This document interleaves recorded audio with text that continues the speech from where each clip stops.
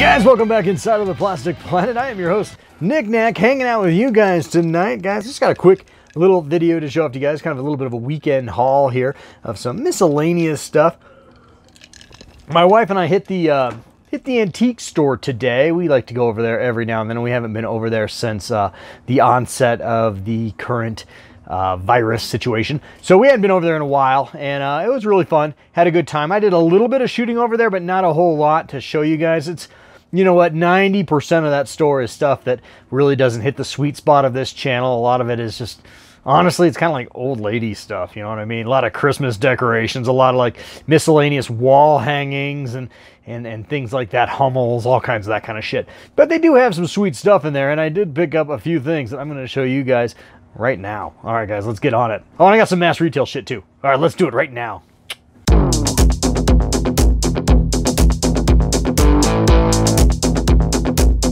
Knick-Knack's Plastic Planet.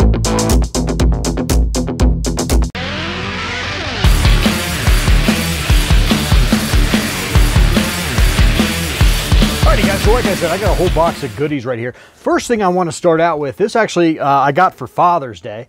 I don't know if I showed it off. I just think it's kind of cool. It's worth a mention. My wife picked this up for me. That is this Duck Hunt sweatshirt. You guys seeing that? Yeah, it's really cool. It's a 2X. It's the first time I've ever worn a 2X in my life. I need to lose some weight, guys. It's just been tough. But anyway, no excuses, but damn. But it's very, very comfortable, and that's kind of the point. It's not really to wear out and about. Just kind of, it's kind of my in-home moo-moo. You know what I mean? She's really comfortable, so that's a nice thing. So anyway, so that was cool. Picked up that, or my wife picked up that, I should say, for me. Also, I got this, and I'll unbox this probably in a later video when I get all of them. But I picked up this at my Target store. I got Peter Venkman. Finally fired this one up. They didn't have all of them. I could have gotten all of them at one point, and I balked at it. Now I'm regretting it. And I did share a little story about one experience I had trying to find these at a Target store on Knick-Knack Live last week. If you guys were watching, you might recall that story. Someone, I was going to buy them, and someone had stolen the Terror Dog leg out of it. Assholes. So anyway, here's Peter Venkman. Like I said, I'll open him up in a later video, so that'll be pretty damn cool. And then my wife picked up, this is actually my wife, she actually got this for herself, and I'm kind of jealous, I gotta admit. This is something I'm kind of surprised she bought for herself. I've never like pegged her as a huge Star Wars fan, but yeah, she got Baby Yoda. Look at Baby Yoda, got those eyes, look at those eyes, he's just staring into your goddamn soul. Baby Yoda doesn't have legs, but Baby Yoda is adorable. He sits on a chair upstairs. Let's get a little closer look at Baby Yoda. Alrighty, so check it out. Here's Baby Yoda over here on my work computer desk. I left that Diet Coke can in there exclusively for scaling purposes, so you guys can see how this guy looks out of his package. We picked him up at Walmart for $24.95, I believe. And he is really cool. I'm just kind of digging him a lot. I am so on the fence whether or not I want to pick up a Hot Toys or Sideshow life-size Baby Yoda and go all in on this character, which I have some reservations about. But I think he's really neat. I do love him, and I love the eyes. Those eyes are just piercing, man. And my wife has him displayed on a chair upstairs in our living room, and you just walk in the room, and he's just staring at you. And it's not like, it's like you would think that'd be kind of creepy, but it's not. It's actually quite delightful. So yeah, he's very cool. There's a side profile of him. He's a little off center. Like I said, he doesn't have legs or anything. He's just a big mound of fluff down there, basically. But his little coat hides it real well. So anyway, there he is from the side. Let's look at him from the back. Not much to see, but yeah, he looks good. Again, he's kind of sort of hard to get to stand. You kind of have to fluff him up a little bit there. But there he is. There's Baby Yoda. And let's get him one more time from the front. So yeah, he's just delightful. Look how cute he is. He is a cutie patootie. So I don't know, if you got kids, man, they'd love this. I don't know how much this has of collector appeal. I don't know, I guess I kind of like him a lot, so I guess it does have some collector appeal. Yeah, hell, I might get one for myself if she doesn't get sick of this. So anyway, yeah, he is pretty damn cool. Again, $24.95, you can't beat that. I love the eyes on him. Yeah, I mean, he's pretty good quality too. I mean, he's like a stuffed animal. He's not real posable or anything. He's like a plushie with plastic for the head, but really adorable. And I love the way, like, even my studio lights you can see are reflecting in his eyes there. Really clear looking eyes. That's the key to that character, is the eyes. So really, really cool.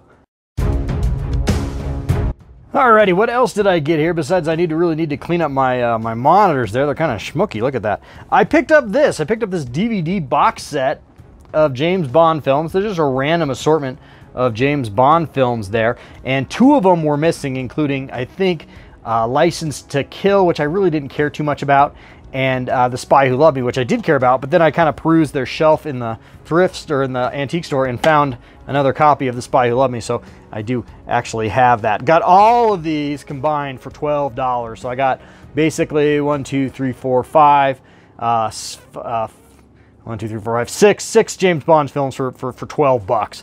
That's really good. I mean, yeah, yes, they are DVD. They are not Blu-ray, but that's not a real big seller for me. Not that I don't enjoy Blu-rays, and I'd probably prefer Blu-rays, but some movies I really just don't care what format I have them in. I just want to have them, and so this is really nice. I've been kind of coveting getting some James Bond films, particularly the earlier ones with Sean Connery and Roger Moore. Those are my favorites. So yeah, this sort of fit that bill. And again, it's got The Spy Who Loved Me, which I really love, and it's got the Man on the Golden Gun, which I also really dig as well. Alrighty guys, and finally, I don't want to call this a grail. It's not a grail. People throw that term around a little too much. But this is something I've always kind of wanted anyway, since I was a kid.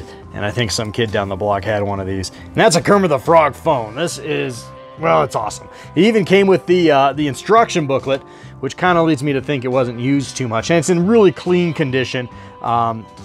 Works really nice. The receiver's in clean condition. All the cords are there. The Diet Coke can is there, so you guys can see how big this thing is. All the cords are here. I could probably plug this into our cable modem upstairs. Of course, you know, you just can't plug it into the wall anymore, which is kind of a shame. But I think I could plug this into the cable modem upstairs, and I think it would actually work. I think because we do have a landline here in the house. Not that I would. But he is really damn awesome. I love that a lot. My wife has some Mickey Mouse phones that were made by the same company. In fact, one of which is right here on the front. So it's really damn cool. I love these a lot. And so this will stay down here in the archive room though.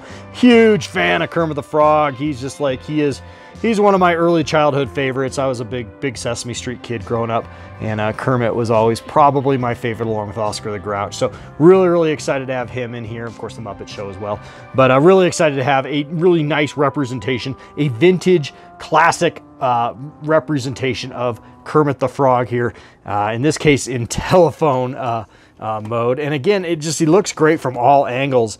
If I turn him around a little bit, I mean, this piece will display wonderful from, you know, any angle. It's going to look great on my shelves down here. I've kind of got a miscellaneous 80s shelf that he's going to go up on that's just behind me right now. But yeah, he looks really fantastic.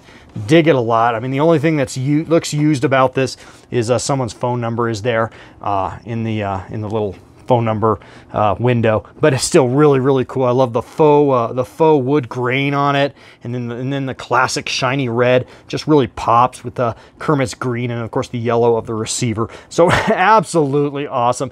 I know sometimes I feel like maybe I cast too wide of a net here on this channel because, you know, I'm not exclusively anything on this channel as far as what I show off. Some channels just show off Hot Toys. Some channels just show off a certain specific genre, and I go with everything. It's just everything that I love, because this channel is really just about my journey as a collector, and I love having you guys along for the ride.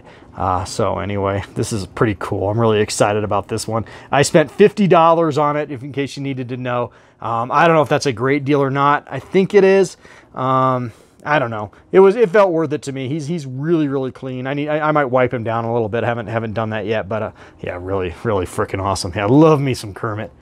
Too cool.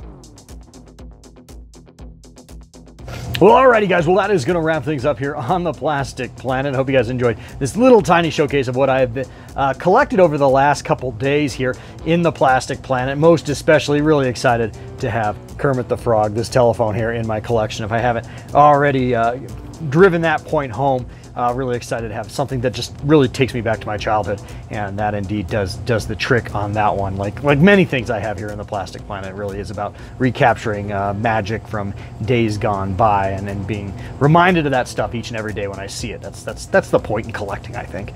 So anyway, yeah. Anyway, that's like I said, guys. That's going to wrap things up here. Please like, share, comment. Please do subscribe, and guys, I should have another video coming out in the next couple of days. Look for that. I'm going to focus on some Clone Wars love for you guys. Some Star Wars, Clone Wars. It's been a while since we've talked Star Wars on the channel, since at least May. So it's time to get back into that groove.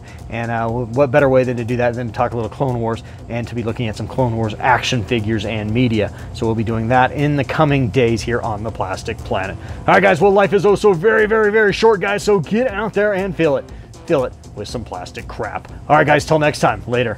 Love ya. Bye.